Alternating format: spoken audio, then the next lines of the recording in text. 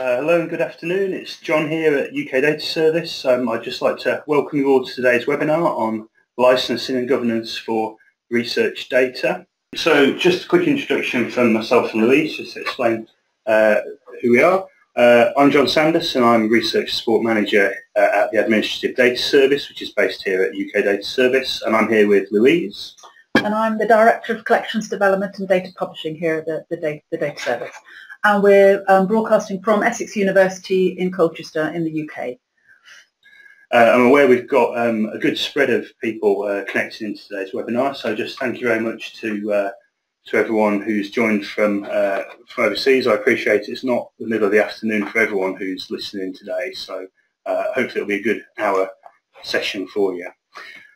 Just quick acknowledgements to some of our colleagues who are helping us today with the delivery of the webinar, Laura and Susan, Scott and Matthew, who've all contributed towards the content for today's webinar.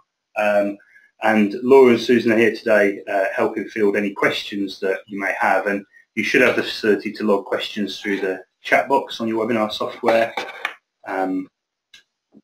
We're going to field questions as the webinar goes and log them, and then we'll have a slot where we can address anything that comes up at the end of our sort of formal presentation.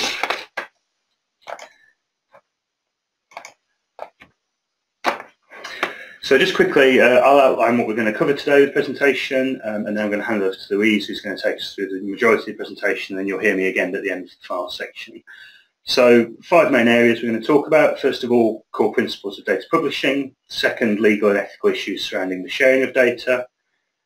Third, we'll be talking about pathways to access for data, and particularly highlighting the 5 SAFEs framework, which underpins an awful lot of the delivery we do here in the UK, and especially at the UK Data Service. Fourthly, we'll talk about legal documentation around data sharing and governance, data licenses and access agreements. And finally, there'll be some worked examples talking about the practicalities of operating governance for data access. So I'll hand over to these for beginning the first section. Okay, so the first part, a short part, is covering some of the core principles of data publishing. And I'm sure, looking at the audience, many of you are familiar with many of the principles and you do already operate data publishing mechanisms, but I should just stress some of the important points. So first of all, we know there's many different publishing routes, from the DIY to handing something out on a memory stick or a CD or publishing something online, through to the trusted digital repository where we have certification and we're preserving data according to international standards. So there's a whole spectrum of publishing routes. And if you're not aware of it, the R3 Data Repository Registry now contains over 1,500 repositories, which cover a huge range of subject areas, and you can go and browse it in quite a nice way. So just before we get on to some of the legal issues, there's some basic data publishing requisites. So when a data set's received, there's various things that need to be done to it and to make it available and meet the needs of good access. So a usable format, making sure it's long-term preserved and backed up, making sure the user documentation is self-explanatory for users or as explanatory as it can be. The data needs to be non-disclosive where promised, and there needs to be the rights in place to distribute. So the governance and the licensing are very important means to actually enable this. And if you're not familiar with the FAIR principles, these are some of the basic requisites to meet the principles of FAIR data. Findable, accessible, interoperable, reusable, and having a persistent identification wraps that all up nicely. So a little bit before we get onto ethical and legal side is if you're running a repository, you do need a collections development policy of some kind. So you have a scope defined about the kinds of things you're going to accept and license and provide access to. You need a robust and auditable appraisal and selection process so that you know how to judge data and what to bring in. And that needs to be audited and recorded for future in case things are questioned. You need a really robust rights framework through which you can bring data in and push it out again. You need to be able to manage any access conditions in a way for the longer term, and that's using a robust legal and technical framework to be able to do that. And you need to be able to store, curate and host data if you're going to choose to do that and have a preservation role through a trust framework.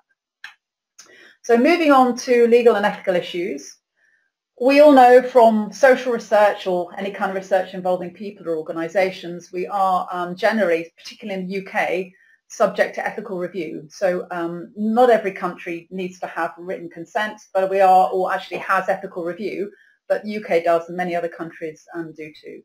We need to comply with the relevant laws around research conduct and also around copyright of material and around data protection. We need to uphold standards of research integrity, and that's about being transparent about research methods and how we generated our data, how we're analysing it and how we're publishing it. And of course we need to avoid social and personal harm when we do research. So obviously these are just high-level obligations. As you know, in the data sharing world, there are various concerns and challenges, and there's concerns about appropriate reuse of data, whether that's people understanding it properly or whether they're doing the right thing with data.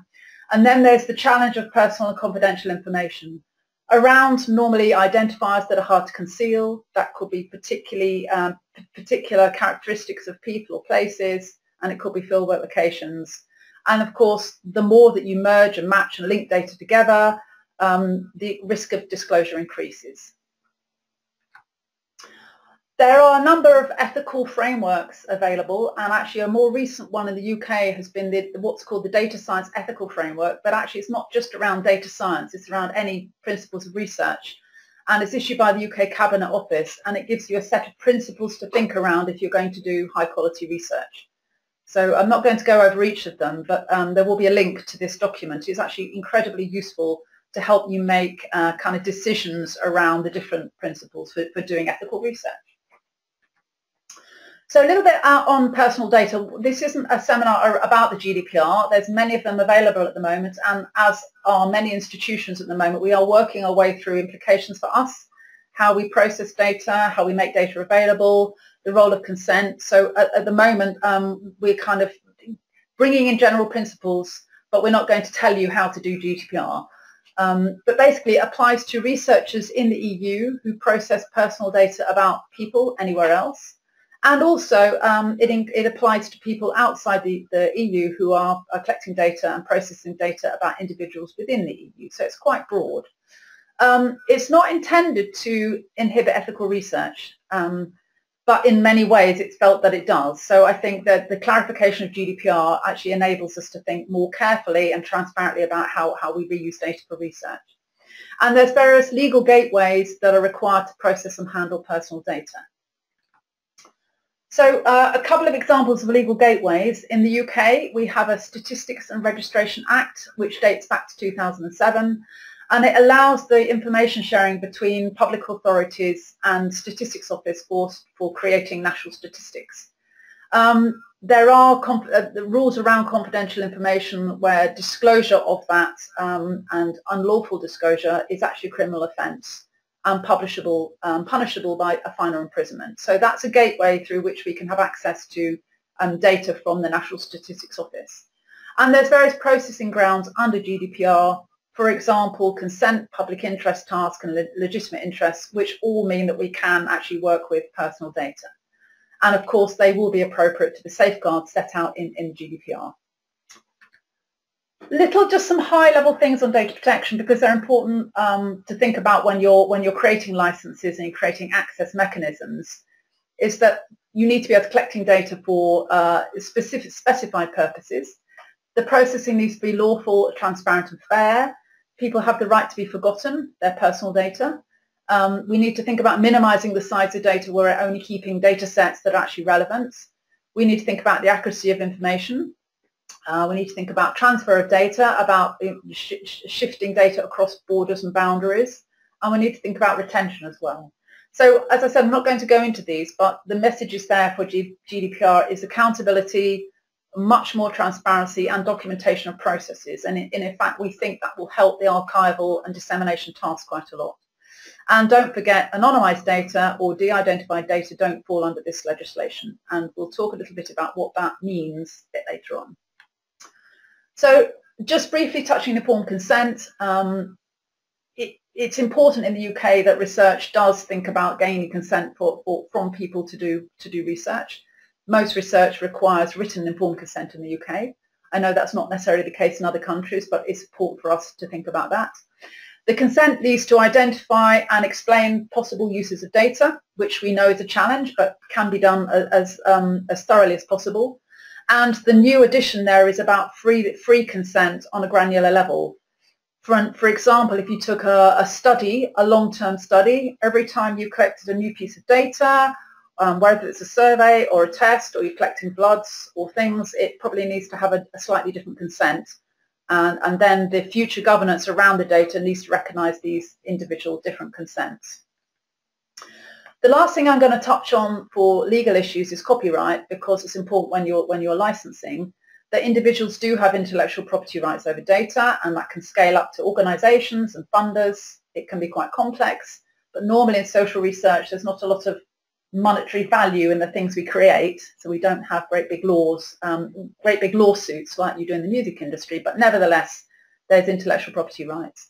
In the UK we have something called Crown copyright, where material, including data created by the civil service and government departments, are subject to particular kind of rights.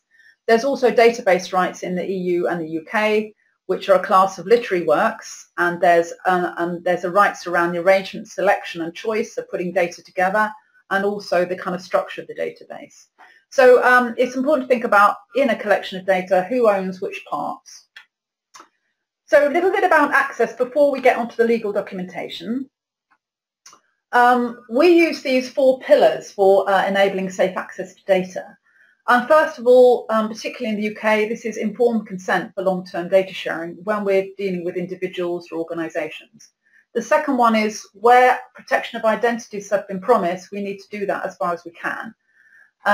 Regulated access where it's needed, and that doesn't have to be a whole data set, it could be various parts. And we can think about restricting access to various different categories. For example, a group might be that just academics can see the data. Use might be, use can only be non-commercial, and a time might be you might decide to put an embargo on data for a number of years, and traditionally archives have used embargoes quite a lot. We also need to think about securely storing personal data separately from the kind of bulk of research data. So they're the 4 kind of principles for enabling safe access to data. We have a mantra here, and it's open where possible, close when necessary, which means when we're negotiating data, we ask people to think about the various options across one data set. So bits you can open, try and open them. Bits you need to close, we'll discuss which bits they are. So we do operate a very simple spectrum of access. We've had this for quite a long time. I think we were one of the first archives to publish a data access policy a while back, and that was our director who came up with the 3 tiers: open, safeguarded, controlled. And I know we're talking about the word risk, and we'll come to that in a minute, but open data typically is really zero risk, probably aggregate data, really no chance of identifying anyone or anything. It tends to be under an open license, and there's very little restrictions on reuse, but we can have a look at some of the license types to deal with this kind of data. The second type is safeguarded, and that's the majority of our holdings fit into that middle category. And this is where there's 0 to very low risk. And this requires authentication, authorization, so typically logging on and finding out who you are. You have to sign a registered agreement that we'll talk about, and we'll show you how we do that in a minute. The safeguarded can also include extra conditions put upon data depending on the nature of the data owner and whether they want to put additional restrictions on. And then the final category is data which really does have risk. So it is a risk of disclosing personal information. It requires project approval, which John's going to talk about later, about how you do that, user vetting and training, and access via a safe haven, and any outputs that are checked as well. So that's 3 categories of access. We use the 5 Safes framework that was came up with by ONS some years ago, and we've been implementing it for quite some time. But it's a really nice, simple framework that allows us to provide safe access to data that meets the needs of data protection, yet it fulfills the demands of open science and transparency. So the 5 safes are safe data, where we're thinking about treating the data to protect confidentiality. So open data would be safe, and controlled data would not be safe. Once we've decided on that, we then invoke some of the other safes, and that's people, making sure that our users and researchers are trusted and trained to use data safely. Safe projects means that their projects are approved to be meeting public good, or whatever the demands of the data owner are.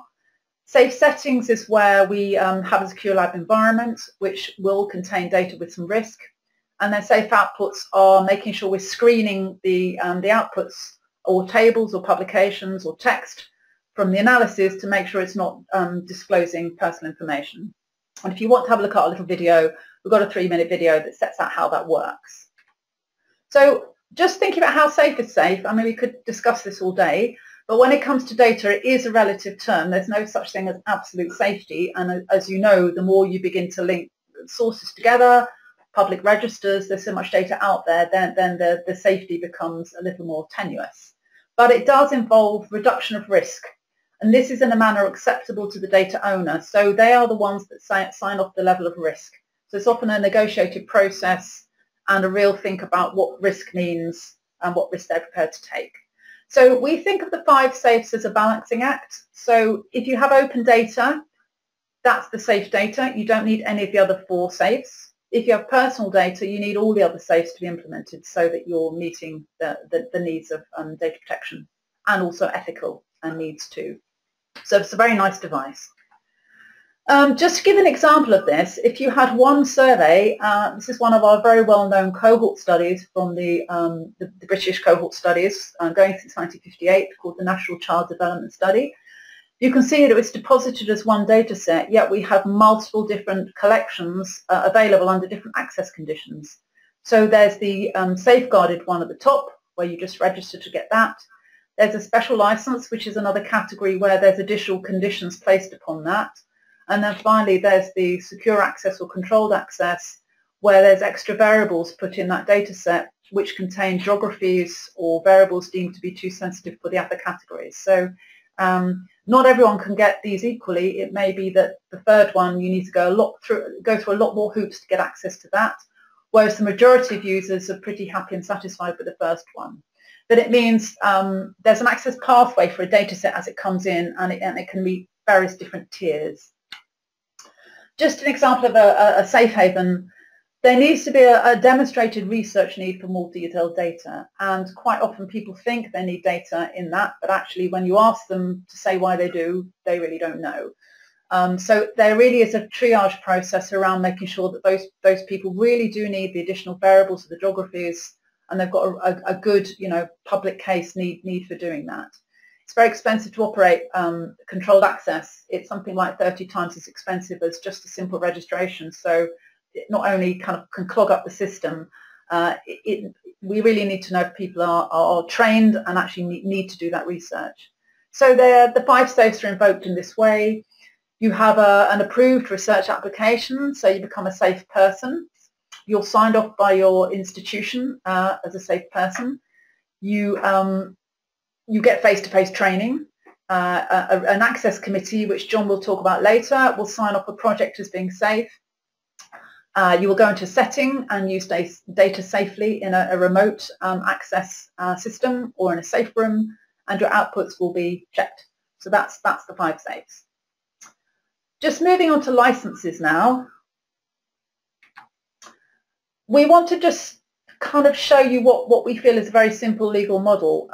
We've negotiated thousands of data sets over the years. We have around 8,000 collections in our collection, and Susan Cadogan sitting here has been here a long time and been negotiating licensing data for many years, and we've seen all kinds of legal documents thrown at us saying this is how I want my data licensed. And in fact, sometimes it's just like a lawyer's paradise in getting these things to be drafted. But we are firm believers that there is a really good model for a dataset license that's quite a standard license that applies to most kinds of data as a baseline.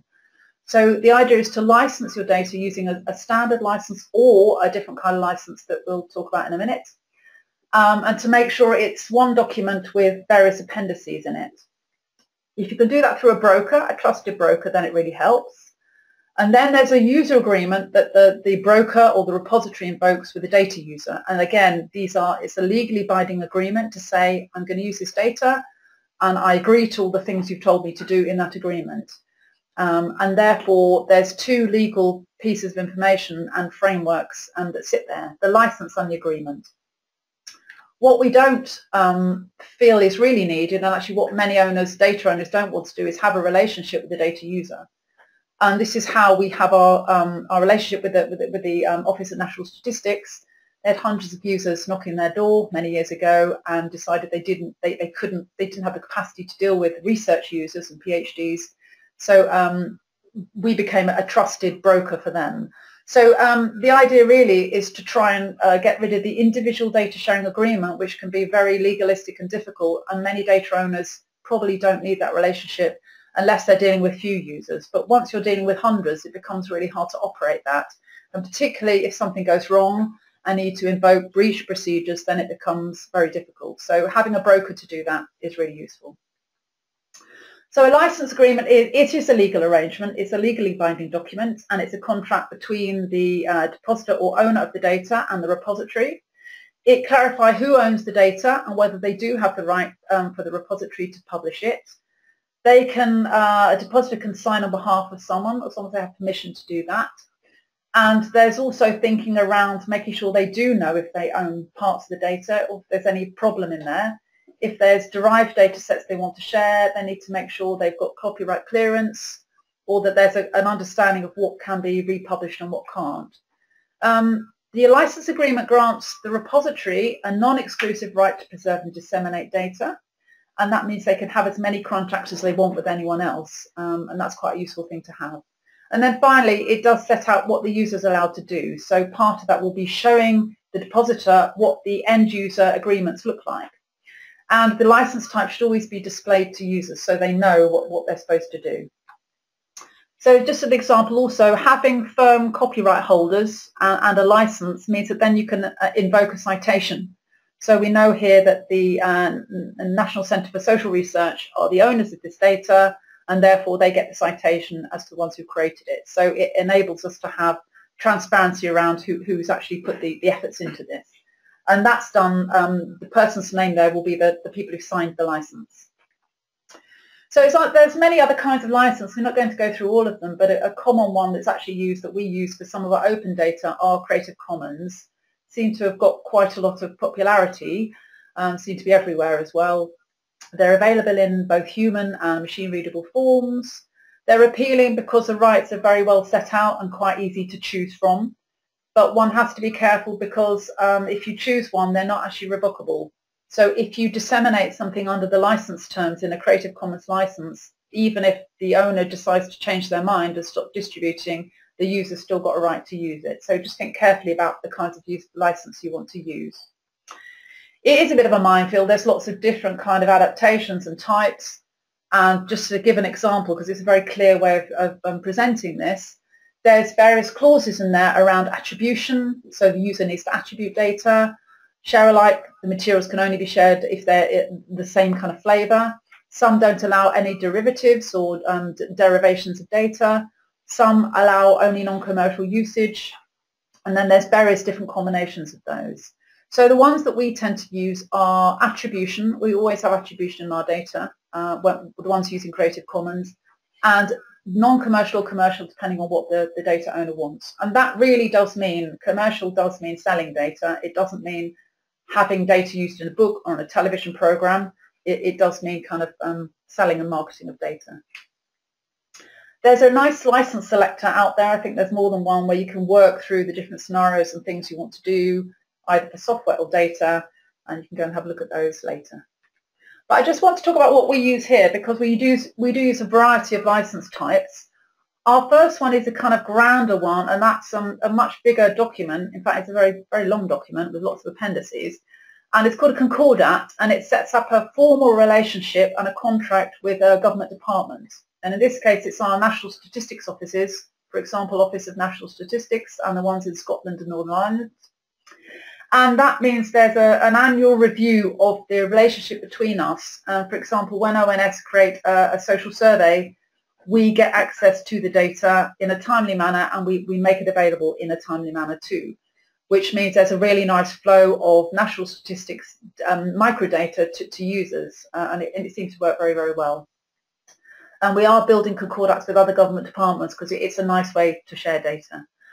And then there's the open data licenses. We don't have that many data sets, but it tends to be aggregate data sets, teaching data that are kind of cut down versions of bigger surveys, or some historical collections where you know the people are definitely dead and they can go open. And then there's our standard license, which is used for almost all of ours, and that deals with the safeguarded and controlled data sets. And it also allows the owner, the data owner or copyright holder, to define the access clause. So you saw the three-tiered: open, safeguarded, controlled. They can choose which route they want. And any specific things they want to talk about in there, it could be vetting of publications, which is quite rare, but it can be done, can be set up in an appendix. So standard 4 to 5 pages, and then other things can be put at the end. And it is preferable than trying to negotiate a brand new legal agreement with lawyers, because that can take a long time. So just an example, I'll have an end user agreement, standard terms and conditions, it's legally binding, it's actually click use. And then there's additional terms and conditions that can be placed upon data. Sometimes you click through to agree them. Sometimes they require you to submit an application which needs to be approved by the data owner or a committee. And other times there's a secure access where you need application form and you need training. So there are various different ways of dealing with different conditions on the license. And just to say briefly, most user agreements around data cover broadly the same things. There's, I think, something like 18 clauses in there. But at a high level, you've got issues around security and storage, making sure you don't try to identify people, making sure you're keeping data safely and you destroy it according to best practice. Research integrity: if you do find errors, report them, because it's really useful for the next user. Use them only under the conditions agreed, so don't try and sell data when it's a non-commercial license. Report any non-compliance that you know about. Make sure you cite data, and do accept that any non-compliance will lead to penalties. So that's kind of around good practice. And then finally, they have to agree that personal data collected about them can be used for service purposes, and that's very useful to have that in the agreement as well. So controlled data, very similar things to agree, but a little bit more. So because they're analysing data in a safe setting and they're undertaking their analysis in there, they have to access personally identifiable data. They have to agree to conditions for handling personal data, and they have to agree to an extra set of breach penalties, and they do need to agree to be trained as an approved researcher. So there's a few more things they need to agree to. And in this case, the institution has to countersign rather than just the user. So it's a more complex agreement and it takes a bit longer, but that's because we have a legal gateway to go through. A little bit of non-compliance. It's very important to have a non-compliance policy, and we do have a managing license compliance. And that sets out all the kinds of things and the kind of scaling up of penalties that might happen. So the very smallest thing would be that you're not having access to data anymore, and maybe permanently, maybe temporarily, depending on the crime. And then you might have a suspension of institutional, individual data service, access to data services, or even funding. And if you're accessing data under the Statistics Act, there may be a big fine, or there might be a prison sentence. So one has to be very careful. So there are sometimes breaches, but they're normally really minor, unintentional, accidental breaches. And when they're self-reported, then maybe they need to be approved again or retrained. But they're normally things like accidentally, copying information from a screen or looking over someone's shoulder in a secure lab. So they're normally things that actually are unintentional and can be corrected. And that's a positive thing. We haven't had any major breaches. I'm now going to pass over to John around some of the practicalities of operating data access, because it does require human effort, technical effort, and it doesn't happen by itself. Right, thank you very much, Louise. So really the final section is just to sort of illustrate some of the practical arrangements and some of the thinking about service delivery, about how you enact some of the principles that Louise has talked about there. So really this comes down to how you do this this process of actually handling an application. I'm really going to focus in on a particular strand just to be able to illustrate some of the practical things that you have to do, some of the actual working arrangements.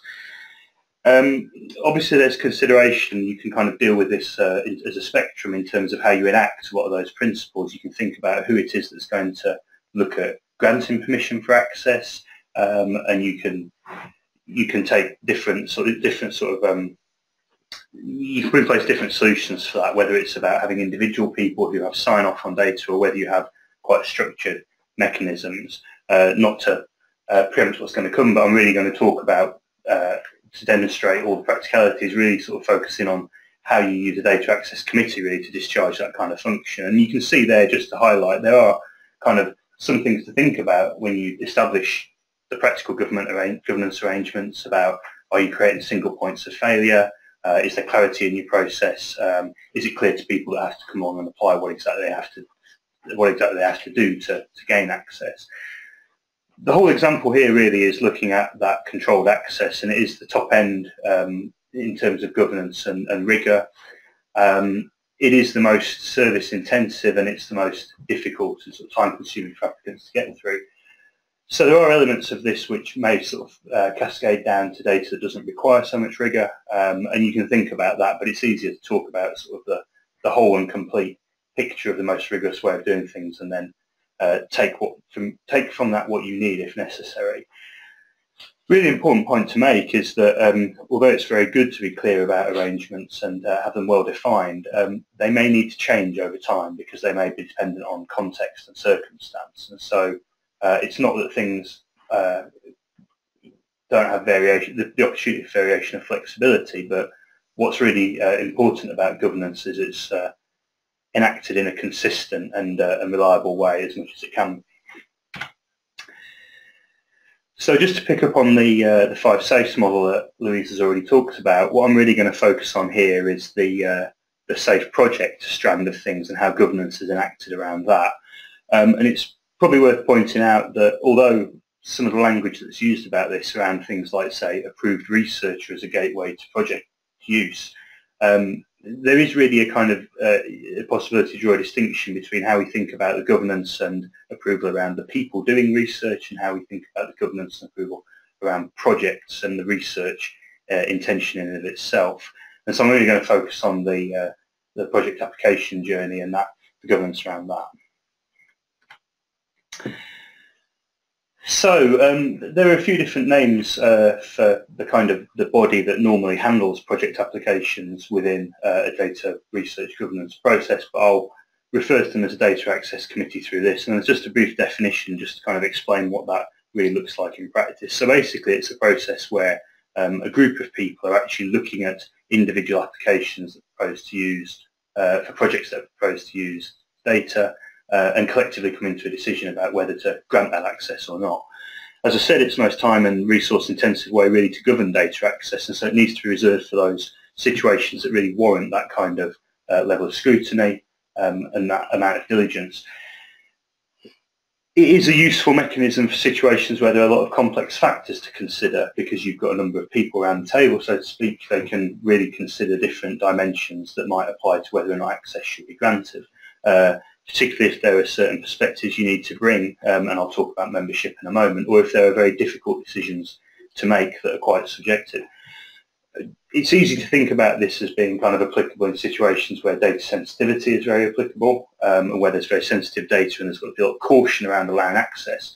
But there might be some other things that drive you into using this kind of solution as well. So if you're in a situation where your service will actually kind of have a lot of overhead in granting access and facilitating it, you might want to think carefully about how much kind of work you take on that.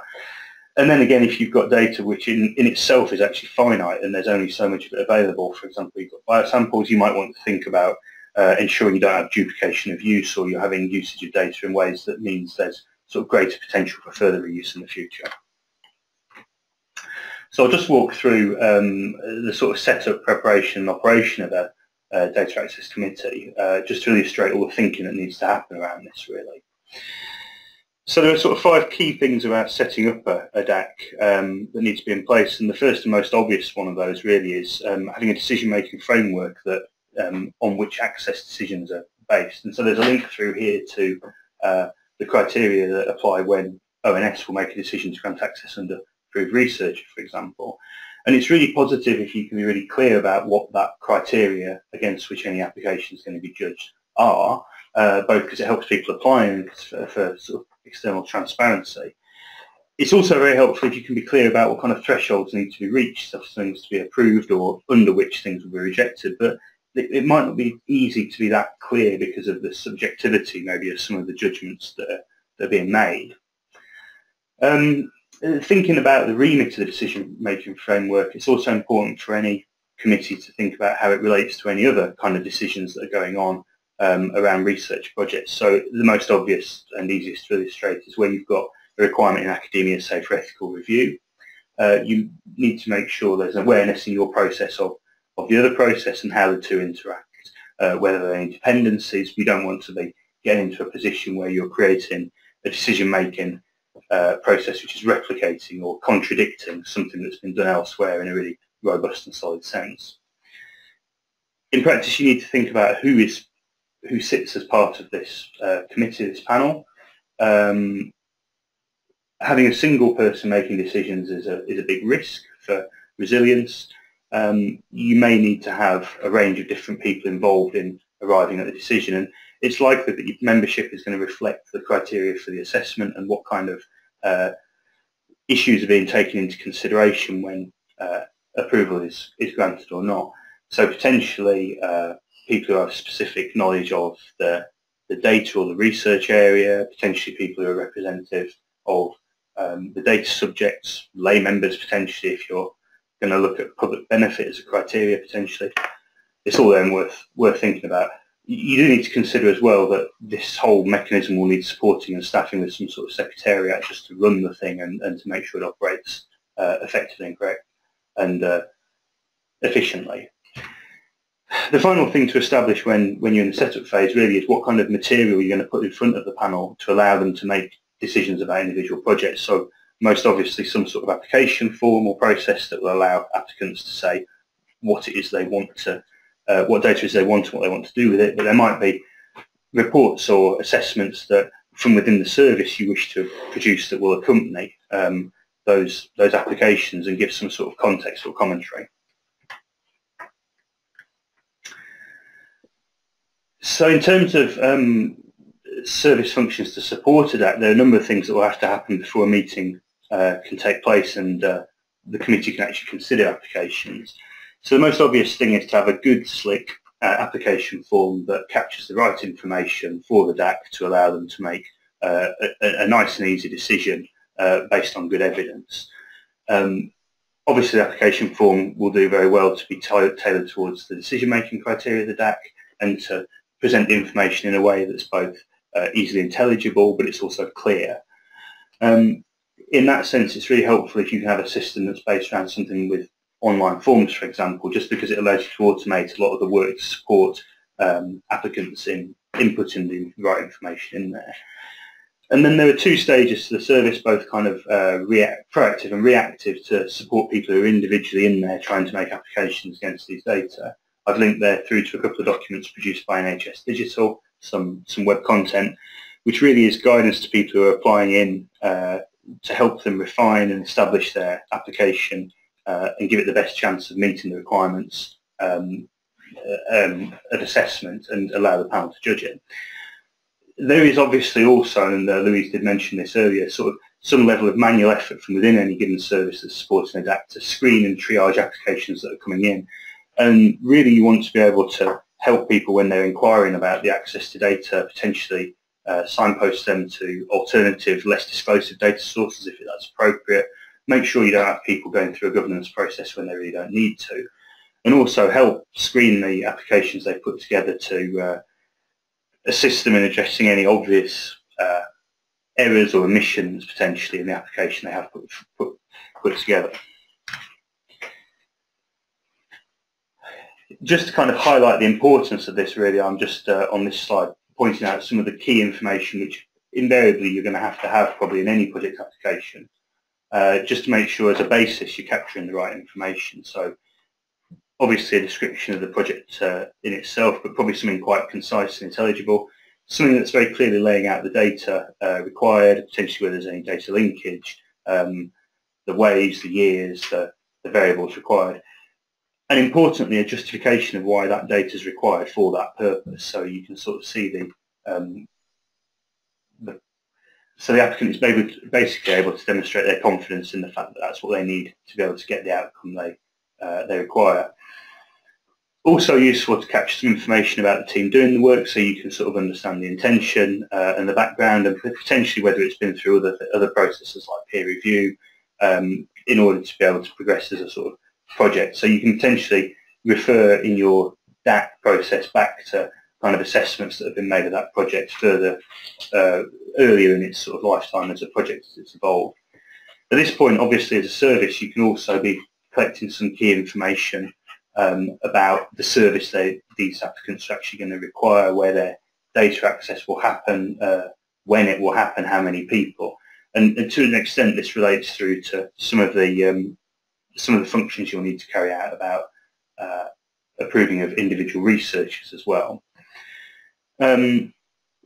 Final point here, one of the key things really is to understand what kind of output is going to be produced from doing the research work, and that's very helpful both from a service point of view, so you can understand what kind of output checking will be required, but also for the panel to be able to understand sort of the purpose and outcome of allowing access to the data. So in practice, there's a few key things to think about for operating a DAC. The most obvious thing really is a cycle of meetings, so that or some kind of cycle within which the panel consider individual applications that are coming forward. And that will really need to be tailored and respond to a number of factors: the volume of work that's coming through the DAC, potentially reflecting timescales of other dependent processes, would allow you to establish kind of a pattern to your own access committee. Obviously, the ability of the Secretariat to support the DAC, and potentially the commitment and availability of the different members who are making up the panel themselves. The method of actually operating the committee could be different. It could be virtual, it could be face-to-face. You probably need to think about what's most appropriate for your scenario. It might be that you want to, if you're establishing a DAC, start off with something that's slightly more intensive and more face-to-face, so it beds down in operation, then move to potentially more virtual ways of operating. Equally so, there are a range of different options about how you actually put information in front of this committee and present the information to them they need to then make their decision on. This can range from simply tabling paperwork to them or circulating by email beforehand, having some sort of formal presentation with some advocacy from the service who's supported the application development, or potentially through to the applicant themselves being able to present direct. And there are pros and cons to these different ways of dealing with this, and it's worth sort of considering what's going to be most suitable. I mean, one of the most obvious things that will happen with any access committee is they may not be able to, from their first pass at an application, decide whether to approve or not. So they may need more information, and it's probably there when you need to think about if there are different ways to deal with that kind of workload through email correspondence within the committee or potentially phone calls to applicants, that sort of direct communication. The final outcome from the committee really is their decision, which ultimately does come down to approval or rejection. And there'll need to be communication of outcomes both to the applicant themselves, and they'll probably have a fairly keen expectation about a quick turnaround of a response, but also probably some thought to be given to where you publish those outcomes more widely. Very helpful from a transparency point of view to be clear about what decisions to approve or not are made and what the reasons for those are. And so there's a link through there to the register that NHS Digital again published for all their dissemination of data, and it's really helpful to be able to be transparent about data releases, full stop. There are a range of different ways of doing it. So obviously from a researcher's point of view, really the interesting bit stops when the governance really comes to an end and they can use the data to do their work. There are a few final governance steps to think about after access is complete and when research outputs have been produced. Obviously there's disclosure control and output checking. That's very much a service element provided by data brokers like Data Service to kind of keeping some kind of control around what data ultimately gets released from secure access type environments. Potentially there is a role for data access committees back here as well, where if there's a want to bring back the actual outputs for final approval by the data owners themselves, or given that's maybe not a very open sort of restraint to put on the use of data, it might be that data owners are particularly keen just to be aware of the outcome of research so they can be prepared for the point of publication for any sort of inquiries about the findings emerging from use of their data. It's also very important, really, when earlier in the application process we've looked at commitments by the applicant about what it is they're going to do and what kind of outputs they're going to produce and disseminate from their research, potentially to sort of lead to things like potential public benefit or commercial exploitation, to be able to track that back and see what the ultimate outcome was from the data use. So it's a very whistle-stop tour through some practical elements of running governance processes. Louise, I'll just hand you back to summarise. This is our final slide, then we'll take some questions. So just in summary, just a few points to take away. We need to treat the data or deal with the kind of personal data disclosure risk in there to maximise opportunities for use. We can check the data for rights issues prior to publication. We need to think about using standardised licenses. A clear data access policy that reaches the spectrum of access. Is really, really desirable. Setting up methods for enabling the access using the 5 safes. Making sure the application processes where you do have data behind a gate are fair and transparent. Using end-user agreements that are standardised. Enabling access to disclosive data if you can through legal gateways, if you need to do that.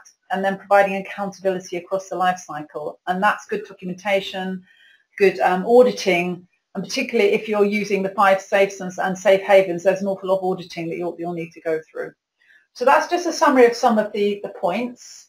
Yes, we will be making the slides available as a recorded webinar and also available as a PDF set of slides on our past events, and we can send you the links for those.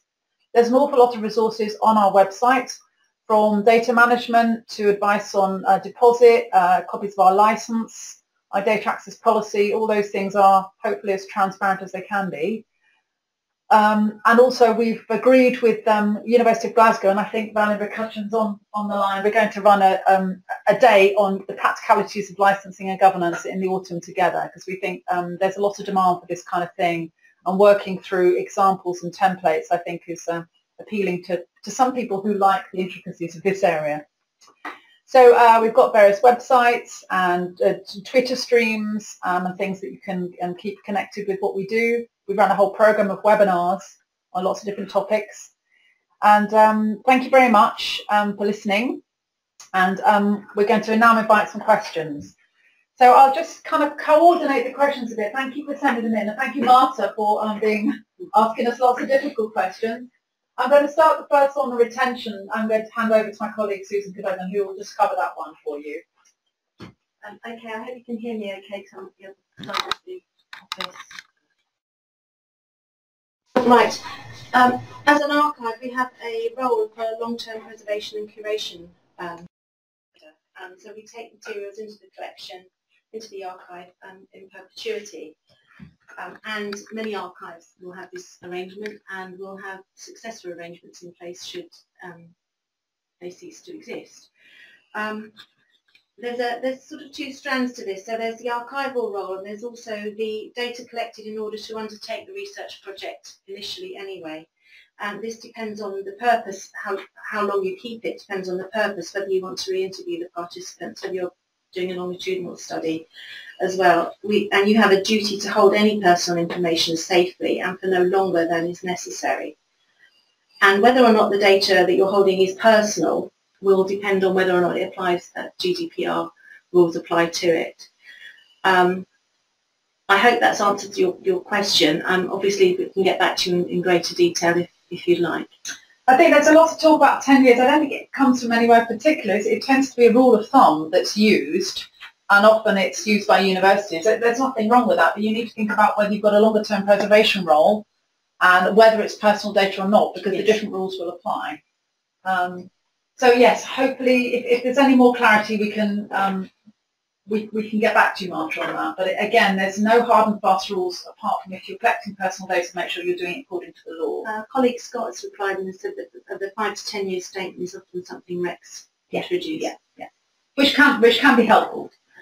There's another couple of questions on DACs. I'm going to bring them together. So we've asked if whether we ourselves run a DAC for control data. No, we don't, because that's not really our role. We could run a DAC on behalf of depositors, and actually we are part of some DACs. We don't run one ourselves, and most of the people having controlled access already have a decision-making body or committee that meets regularly, and it depends on the size, but they tend to meet every month or so and review applications. So there's no reason why you couldn't convene one, but you may want to think about who actually is responsible for doing this and who the ultimate owner of the data is. It is very important, though, to think about, because what the data service does do is provide that sort of secretariat and supporting function to enable the DAC to work, handling applications, ensuring that only sort of useful business goes forward to the data provider. So it acts as a kind of filter there, and it is very important to be working closely with the DAC in itself to establish the right kind of screening and triage mechanisms to make that work well. And just to say, that can be an awful lot of work because the detail needs to be there for them to make the decisions. So it's really important that some human is screening it beforehand. And quite often you'll have somebody presenting the case and they need to have a really, really good handle on it. What proportion of our data are controlled? We think it's a very small proportion, actually. It tends to be additional variables on top of data sets we have. I think it's something like 30 to 40. And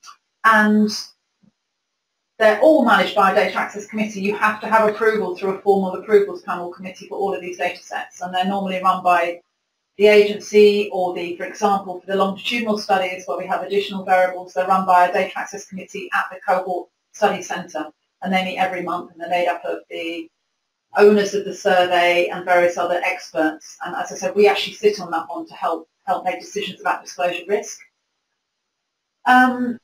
Let's have a look. We would never just have controlled access. We would normally try and make sure we've got a safeguarded data set as well, because otherwise you're really limiting the number of people who can go in. Because at the moment it tends to be people who've got the analysis skills, who maybe have done academic work, particular kinds of users. So certainly at the moment we don't let undergraduates or master's students in to use those data sets. So again, it's quite restrictive, putting everything under control. Do you want to do the top one, Sue? Another, can researchers from outside the UK deposit data with the UK data service? Yes, they can. We offer, we offer an appraisal process. I can send links to the information to you to follow. And there's no cost, but we would think very carefully about whether it's worthy and has enough value for us to put it through our controlled access mechanism. And again, it goes back to having various access levels of data sets in the collection, because most people will want to use an end user version and specialist users will want the controlled access version, and it does have in-house costs associated with access to controlled access data collection. So one of the criteria for deciding on appraisal whether that would go to controlled access would be the amount of people wanting to use it already and whether there's a big demand for it. Yeah. If there wasn't, we probably likely wouldn't do that. And the level of data, the intricacy of the information that's contained in there as well. Yeah. I'm just going to answer the one on streaming data. Yes, we are having experiences of live streaming data. We're actually running with UCL and setting up a smart meter research portal, which will stream in live data from households for I don't know how, forever, I think, or some, as long as the service is in place. And there's quite a few issues that are raised. Not only kind of ownership and consent, because with things like smart meter data, it's actually the householder who owns the consent, so you need very explicit consent about what can be done with that. So clarifying consent around these kinds of data. How you're going to deal with ingesting that or streaming it on a daily basis, whether you've got the technologies in place to be able to do that. We're actually set up a Hadoop system to be able to handle such large amounts of column data. Then also thinking about the curation role, how do you do that? And then also for publishing it, how do you add citations to that? Is it around the chunks when people take bits away, or are you time stamping it every day, every month, every week? and giving citations. So there's quite a lot of issues around that. And yes, we are working on all of these things at the moment. We're working on the licence. And of course, the licensing side and the governance and ethics, it will need ethics because smart meter data and streaming data is only often useful when you interlink it to other personal household attributes.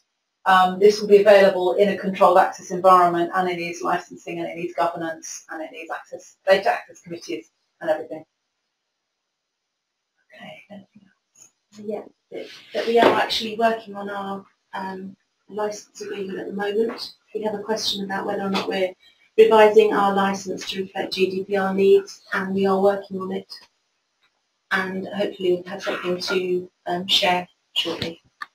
We will be upgrading our data management deposit information with GDPR compliant license form, license end user agreements and website around this whole area. We've got a team on that at the moment. We're not ready to do it now because we're still having meetings with funders and things like that, but we certainly want to advertise when we do have it. So please watch this space. Okay.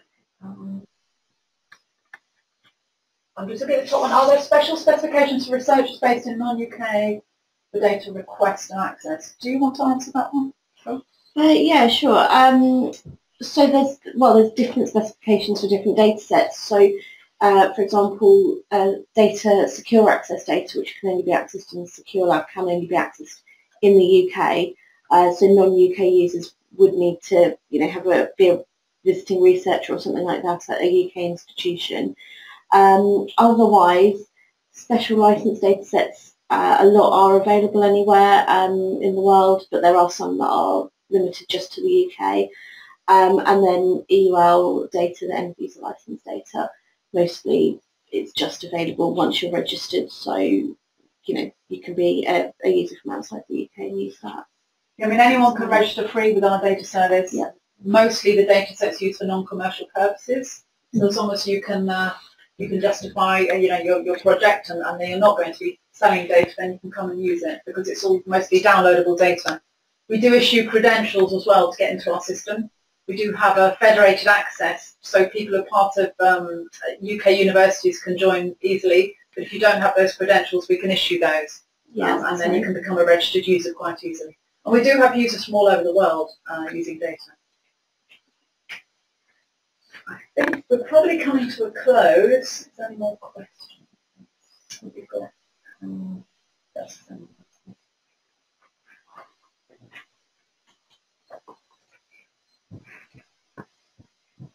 yeah, I think we've covered all the questions. I think so.